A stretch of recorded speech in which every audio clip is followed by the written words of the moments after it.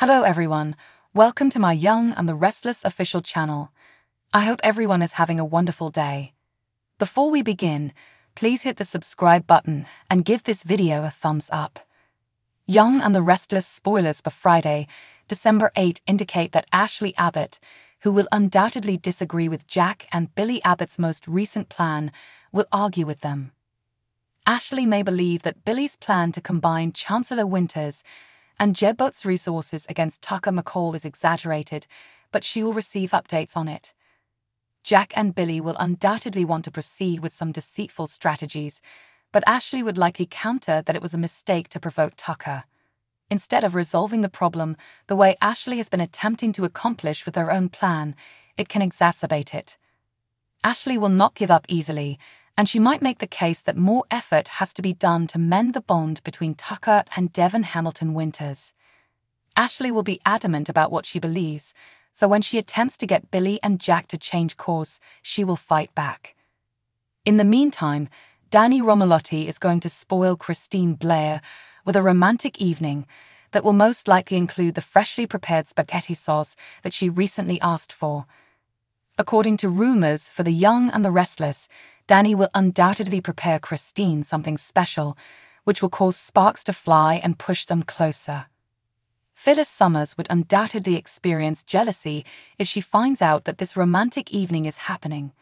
Phyllis will be disappointed because it's evident that she would like to be the one in Danny's arms. On Friday's episode of Y&R, Michael Baldwin is reportedly going to take a startling stand. Michael appears to have a different perspective on the matter than Phyllis, so does he believe that Phyllis and Danny can reconcile? That's one possibility to think about, but it's also likely that Michael's directness will just startle Phyllis. Perhaps Michael will confront Phyllis about her jealousy and encourage her to give up hoping for unattainable goals. In any case, Phyllis may turn to sabotage if her jealousy gets out of control. It will be interesting to watch if this spells disaster for Christine and Danny. With its convoluted tale of Eve Howard's sister and the never-ending vendetta, The Young and the Restless struck gold. Thus, the show will attempt to make history happen again by pulling additional villains out of the vault.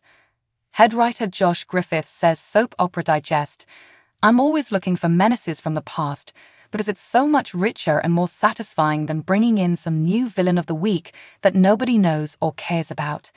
It's going to be a gimmick and there's no emotional threat. Occasionally, a trick works. But when you bring it from the past, it does that," he continues. "I'd much rather find a way that the threat and the danger tie into bigger issues." Griffith has virtually limitless options if he wants to unleash a fresh threat from the past. Granted, a few antagonists were presented to their creators, but has it ever prevented a character from resurfacing in a soap opera? Is Shayla Carter correct? Furthermore, there are many unstable individuals who are still alive and have the potential to cause chaos. Consider Isabella Branner, the insane person who attempted to kill Christine before being committed to a psychiatric facility. Ricky, the son of Eva Longoria and Paul, likewise lost his marbles and died because of the presence of Eva Longoria's old character on the show. She would undoubtedly also place the blame on Christine in her deranged mind.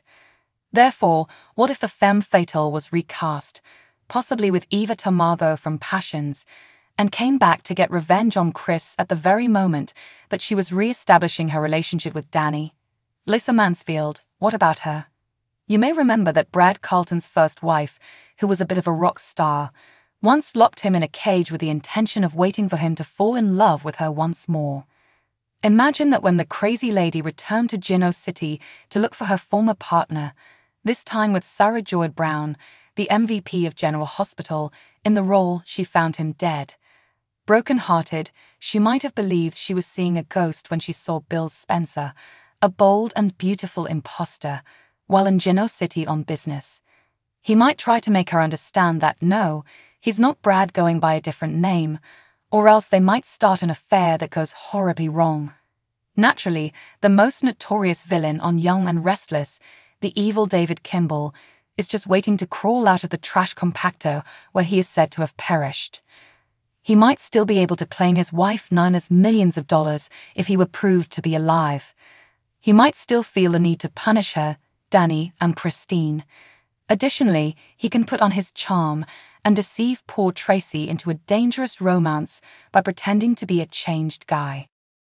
The new character on Young and Restless has been quietly making an appearance, so even the sharpest-eyed viewers might not have noticed him, but not in a bad way. He's actually stepping into the footsteps of Danny Romalotti, played by Michael Damian, for example. The actor Alan Marsh portraying the new character, Lester Thomas, has been making cameo appearances since the middle of November.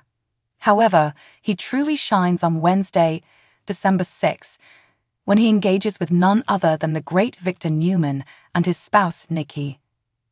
As her fans are well aware, Nikki has been receiving unusual calls from an anonymous caller in addition to having trouble maintaining her sobriety following her ordeal at the hands of Jordan and Claire at the lake house.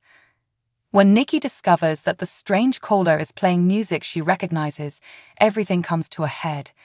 She confides in Victor since she can't remember where she heard the song or who taught her. The mustache instantly comes up with a scheme to name that music because he's usually 10 steps ahead of everyone else. Victor's scheme: entering the Neil Winters Jazz Lounge, he shows Nikki around while the house piano player plays some tender notes. Nikki hums the tune, and Victor walks over to the pianist and asks him to play it. When Lester Thomas, the pianist, does so, he recognizes the song as Kitty's Bounce. Naturally, this makes Nikki very happy because she remembers dancing to this music when she was a stripper. Shocked, Nikki announces that the caller must be Jordan, who knows about her background and is trying to stir her up or subject her to more suffering. Lester continues to play the tune on the piano while she solves the puzzle, pushing La Newman to the breaking point, at which point she yells at him to stop. Marsh plays Josiah Black on General Hospital and can be seen in The Offer, Winning Time, and Baggage, in addition to his work on Young and Restless. Is a tenor singer who can play the upright bass, pipe organ, trumpet, and tin whistle in addition to the piano. Spoilers for The Young and the Restless indicate that Jordan isn't done making trouble for her deadliest foes. Jordan evidently isn't happy with how things worked out because the Newmans survived to tell the story. This is particularly evident now that Claire Grace appears ready to entirely reject Aunt Jordan and accept her biological parents. Claire will initiate the process of developing a true relationship with Victoria Newman and Cole Howard once a DNA test confirms that she is their biological daughter. Jordan will undoubtedly become even more agitated about that after she receives updates. Jordan desires the suffering of every Newman, particularly Nikki and Victor. It's obvious that Jordan won't stop until she attempts to discredit the Newman family through another conspiracy. Now that the story is entering a new chapter, may Adam Newman emerge as the protagonist, even if Claire's transformation of heart saved the day at the lake house. It's a possibility to think about because Adam could use a means of gaining some redemption points and proving to his doubters that he is now on the right track. Adam has had to overcome his own dark past, but he genuinely wants to start a family and settle down. If Adam proves helpful in Jordan's capture, perhaps this is his chance. Adam isn't aware of any of the chaos occurring in Oregon right now. That might make Jordan appear to Adam as the person who just harassed the rest of the family when he runs into her. Adam might, however, eventually learn the truth about Jordan's identity and the terrible things she has done.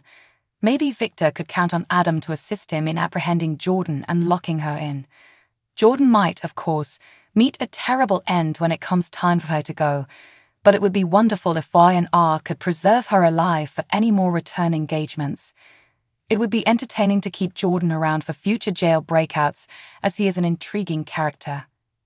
Nevertheless, Jordan's evil nature makes her unfit for long-term survival, therefore something has to be done to stop her. Will Adam put his family first and put an end to Jordan's terror reign? Will Adam need to accept gratitude from Victor, Nikki, Victoria, and perhaps Nick Newman for his valiant efforts?